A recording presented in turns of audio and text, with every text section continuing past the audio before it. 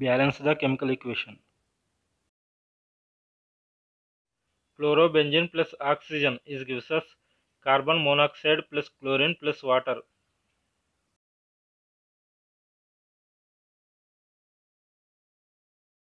In this equation, the left hand side there are 6 carbon atoms, 5 hydrogen atoms, 1 chlorine atom and 2 oxygen atoms present. On the right hand side there are 1 carbon atom, 2 hydrogen atoms, 2 chlorine atoms and 2 oxygen atoms present. The number of atoms are not balanced on both sides. To balance the chemical equation, we need to make use of coefficients. A coefficient is a number that we place in front of a chemical formula. In this equation, we need to balance the hydrogen atoms first. To do this by making it, there are 10 hydrogen atoms on both sides.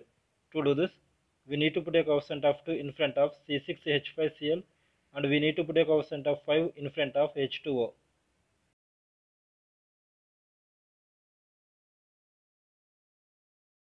The hydrogen atoms are balanced. Now we need to balance the carbon atoms. To do this, we need to put a coefficient of 12 in front of CO.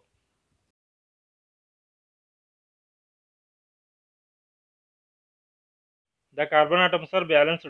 Now we need to balance the oxygen atoms. To do this, we need to put a coefficient of 17/2 in front of O2.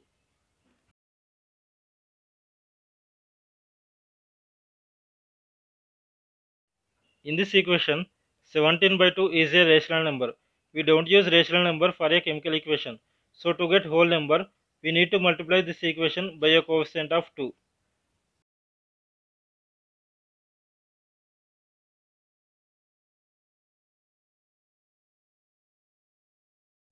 The equation is now balanced. There are 24 carbon atoms, 20 hydrogen atoms, 4 chlorine atoms and 34 oxygen atoms on both sides.